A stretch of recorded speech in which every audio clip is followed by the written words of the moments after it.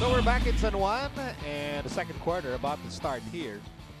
Now the pressure of adjustment really falling on the shoulders of Mapúa, but Raj Tonko red hot in that opening quarter. This San Beda unit, hindi pa nga pumapasok si Eugene. Sabi mo nga, red hot ang shooting, 57% in the first quarter. And Mapúa knows now siya either 40% on the field, but 57%, it's just too high. Powered by 5 out of 8 from the 3-point area compared to 1 out of 4 for Mapúa. Well, San Beda starts the second quarter with a 13-point lead. They led by as many as 15 points in quarter number 1. At sabi mo nga, Miko, kanina sa graphics natin, 31 points in total ang starters last game. First quarter natin, 22 points na agad ang starters ng San Beda. And so Exi Biteng and the rest of the Cardinals really trying to catch up. And they're hoping for a great start here in the second period. Cedric Pelayo, hounded by Oftana. Gamboa, nice touch pass to Bonifacio. And a rebound for Carino. And those shot attempts dapat na shoot eh. Dahil maganda yung pasa, nasa loob ka na, mag-isa ka na halos, kaya finish mo na yun. But of course, the defense is rotating to you. Bolig goes right. Tonko, he's open, he fires, overshoots.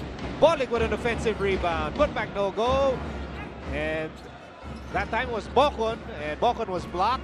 Biteng on the move. Biteng may have been out of control there, and the loose ball goes out. It will go to, I think the ball will stay with Mapúa. Ito yung pasa kanino. Great roll by Gamboa. Even better pass papunta dito kay Bonifacio, but they were not able to finish. And very, very young players, both freshmen. Itong dalawang big guys ni Coach Atoy ko. And they would learn.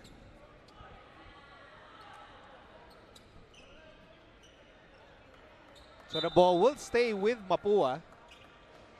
Cardinals down by 13. San Beda head coach Boyan Fernandez hoping to lead the Red Lions to yet another championship. Pelayo, lots of time to shoot. Oh, Noah Lugo in the right place at the right time. Coming off the backside, good read there na ma-overshoot yung tira. And mo nga, right place at the right time, making garbage to go. Evan Nelly is in the game for the first time, joining Tonko, Oftana, Mocon. And Calvin Oftana, I can see why you like this guy. Talagang role player, can shoot from the outside. 3-4 eh. Yun yung bagong mold ng mga players na mahaba na maliliksi. And how about this lineup ng San Beda? Ang haba eh. Wingspan-wise and height-wise, they can cover very well on the defensive side of the basketball. And ang Mapúa ganun din, but they're lack a little bit on the height side. Wow, back-to-back threes for Calvin Oftana. Warren Bonifacio fires away, misses it, and the ball will stay with the Cardinals. Coming off that first hit, ito, galing maaga to sa shot clock nila, getting into a set. Ito, another extra pass. Passing up a good shot for an even better shot. There was no one within 3 feet of Calvin Oftana when he shot that second 3-point shot. Christian Bunyag back in the ball game for the Cardinals. Well, they need his presence inside. Demi kang tapay. Matatawagan ng foul. Tinutulak na si Christian Bunyag on the catch. One of the rookies ng San Beda. Mabilis kong tapay yan, no? Bodying him up. Putting the hip into action. Back to live action. San Beda on top, 36-19. Aguirre, tough shot. A very tough shot. Lobong-lobo yung tira. And he needs to because he's playing that 4 spot and he's around 5'11", 6 flat on a good day. Once again, good afternoon to everyone watching us on SNA, on live stream, on YouTube. Just like Kenneth Pilapi. Kuya Kenneth, isa sa mga staff ng San Beda University. And he must be very happy with the way San Beda is playing here in the first half. Tuwag-tuwa yung mga nasa IMC ng San Beda. Oh, ito kapatid pala to ni Calvin Oftana, Marie Oftana. Very proud of her brother. And she should be. Great first half for Oftana coming off the bench. 8 points off the bench, 2 3-point shots, and an offensive rebound to add to that.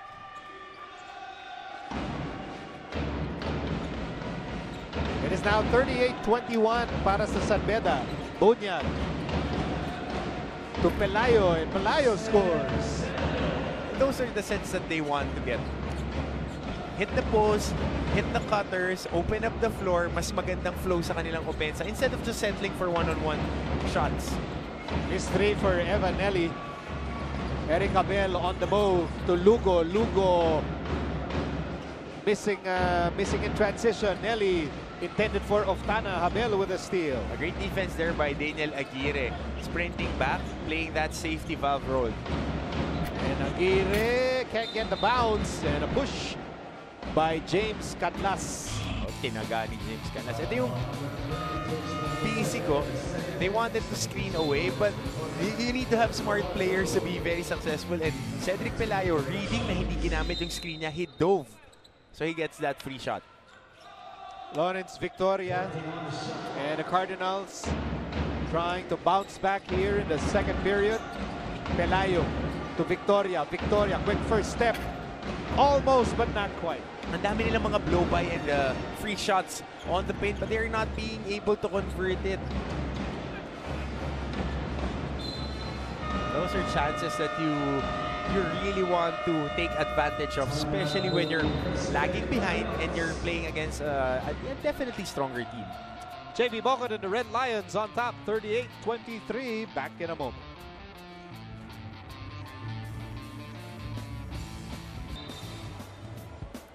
At nagbabalik ang NCAA Season 94 dito lang sa SNA. Mga kapamilya, napapahila na lang ng buhok si Coach Ate ko sa kanilang huling huddle sa Mapúa Cardinals. This is a very emotional squad and the frustration is real. Kanya-kanya sila ng experience sa pagiging bitin dito sa NCAA. So halimbawa na lang, you have Noah Lugo who played for the Lyceum Pirates bago pa sila mag-rise to power. Nariyan rin si Cedric Pelayo, second year pa lang, gagraduate na. Ayaw naman niya maging ganito ang kanyang last year. Si Justin Serrano naman, who sparked their first quarter. He missed last year and had to watch as they slid to last place. At the time pa lang, sinasabi na niya, hindi na natin hahayaang ganunin tayo sa Season 94. That is what they need to see today. Back to you, Miko. Salamat, Siege and Mocon and the Red Lions. Pinapalaki ng pinapalaki yung lamang nila. Ito namang sa Mapúa, si Coach Atoy ko, nagpapatok-patok naman yung mga problema nila dito sa first half. Well, ganun talaga eh. You need to take it like a grain of salt dahil medyo bata yung team niya. It's not an excuse. You need to be competing at any level. Pero naunahan sila rito. Kailangan lang nila makakuha ng mga stops at kailangan ma-shoot nila yung mga tira na malapitan na mimintis pa nila.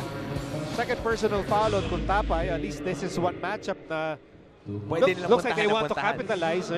Bunyag against Kuntapay.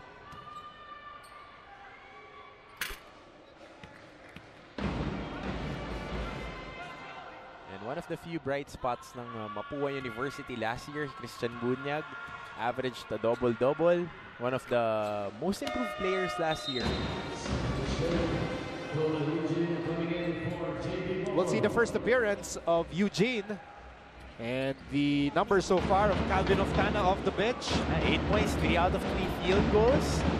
Only averaging a point per game. That's definitely a bump to those averages.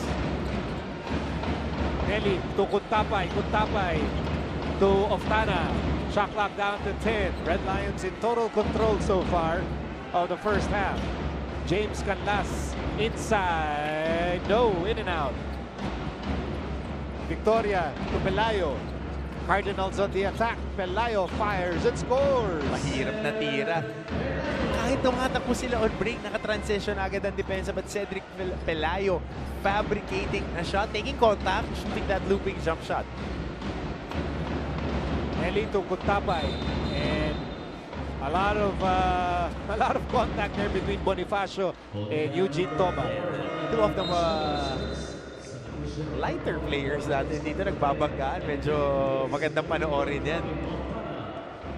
Edwin Bonifacio, a freshman, is not afraid. Very good player in high school, part of that champion team for the Mapúa Red Robins. Bolick for 3. And this time it will be an offensive foul against Eugene Toba.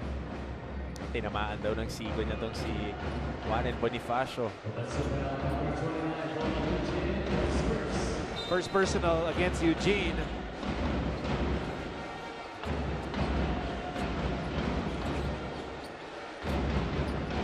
Approaching the last 4 minutes of the first half. Shot clock reads 12 for Mapúa. And that time, well, sumobra naman si Bunyag in trying to establish position. Wow, ayun. Nakalange kasi yung braso instead of just using his shoulder or his hips to move the defender. Tanawagan talaga ng charge yun, lalo na nasa harapan mo yung referee.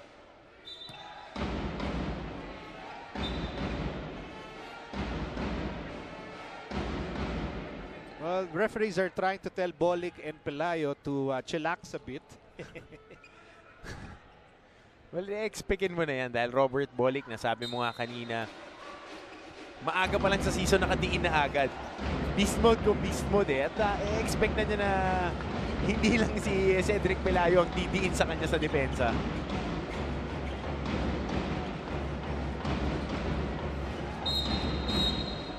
And again, meron na namang nangyari away from the ball. Yeah. Doon sa pagkat ni Evan Nele. Oh, check that. That's with Eugene Toba. Nung nagkaroon ng switch, kaya pinapababa ni Robert Bolick itong si Toba. It's either he would get a one-on-one against the taller but a little bit laterally challenged Edwin Bonifacio, or yun nga sa ilalim, Eugene Toba against Cedric Pelayo. First personal foul against Pelayo. If he were to choose among the many strengths ng San Beda, which would be the most pivotal for San Beda for them to stay undefeated in the tournament? Well, if you look at them, they are really built on length and on the defensive side. Nas nakakapag-jump switch sila. If you're looking at teams on the top of the standings, the Letran Knights, the LPU Pirates of the world, yun yung magiging advantage sila dahil their 3, 4, and 5 guys can really jump switch. And even their wing guys are tall and lanky. Ito, titignan mo na lang, amigo, as they force a shot clock violation there. Si Evan Nelly, pagkatitignan mo, he's around 5'10", 5'11", but his arms are really long. Oo, yung wingspan. And lalo na sa laro natin yan, it's about pace and space. The more that you cover that space, the better your defensive sets would be. Well, Pelayo making life hard for Nelly. Shot clock reads 13. Red Lions still on top, 43-27. Eugene Toba looking for Bolick. Eugene against Bonifacio, and it will be a San Beda turnover. I see the frustration there by Toba Eugene. He is more apt on moving without the ball instead of creating shots for himself and being in that position to score lang instead of just, ayun, ikaw na yung gagawa ng sarili mong tirang. Hirap nun eh.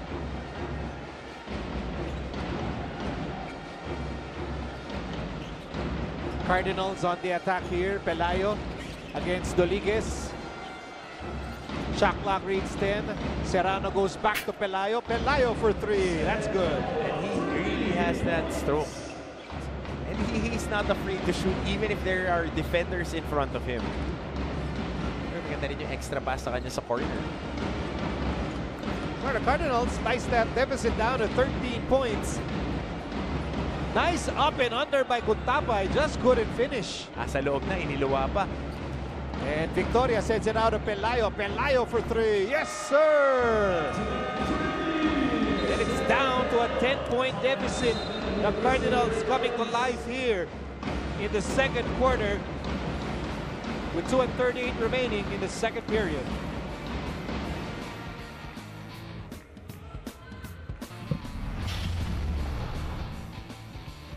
All right, let's take a closer look at Lawrence Victoria of the Mapúa Cardinals. 9 points, 9 assists, 4 boards. Across the board, brilliance para kay Lawrence Victoria, plus 50 sa kanilang plus-minus sa kanilang kuponan during that last win against the AU Chiefs. In the meantime, Cedric Pelayo bringing the Cardinals back within shouting distance. 10-point game as we approach the last 2 minutes of the second quarter. How will the Red Lions respond? Bolick drives and scores.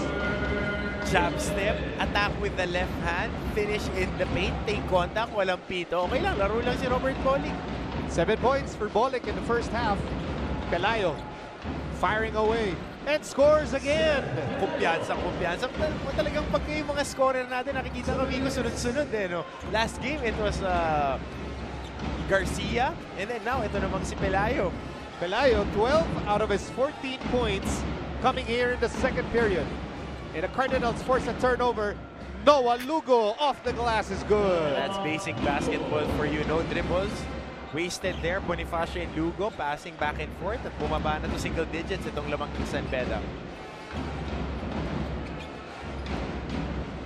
Red Lions once up by 18 points.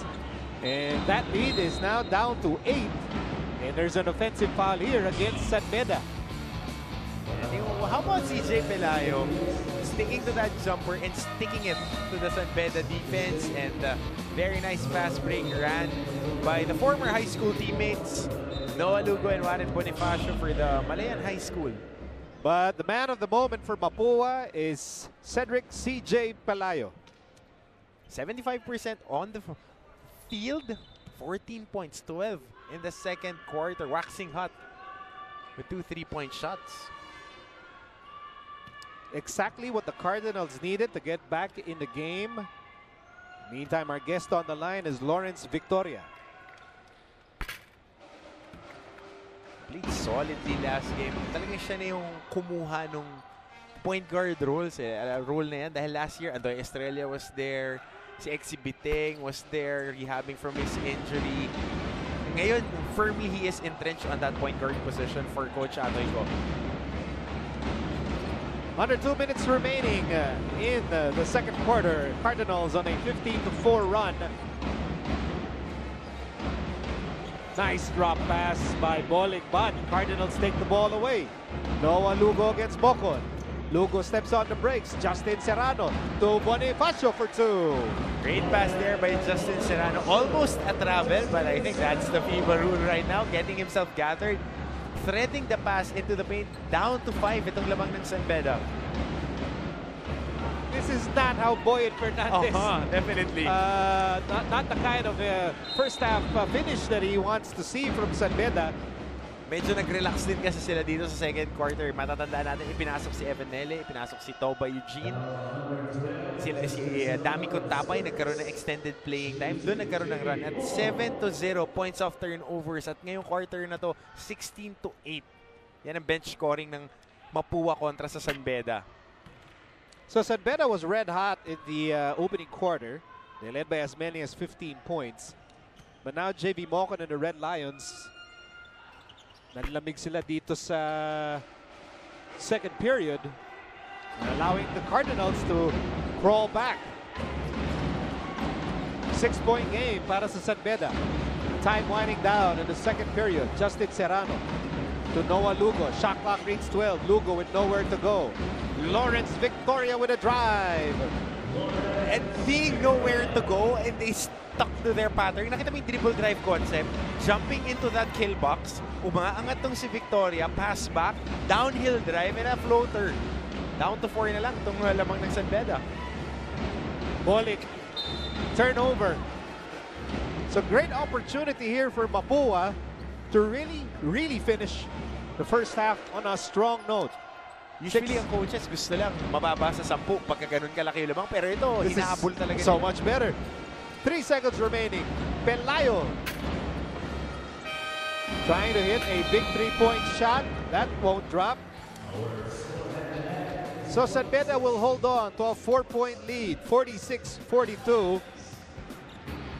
And although Calvin Oftana was great off the bench, overall, The Mapúa Cardinals, they were excellent in that second period. 25-16 pagdating sa second period, and Mapúa ending the first half with a 21-5 run. That's a big run powered by ito nga, si CJ Pelayo and the rest of his crew.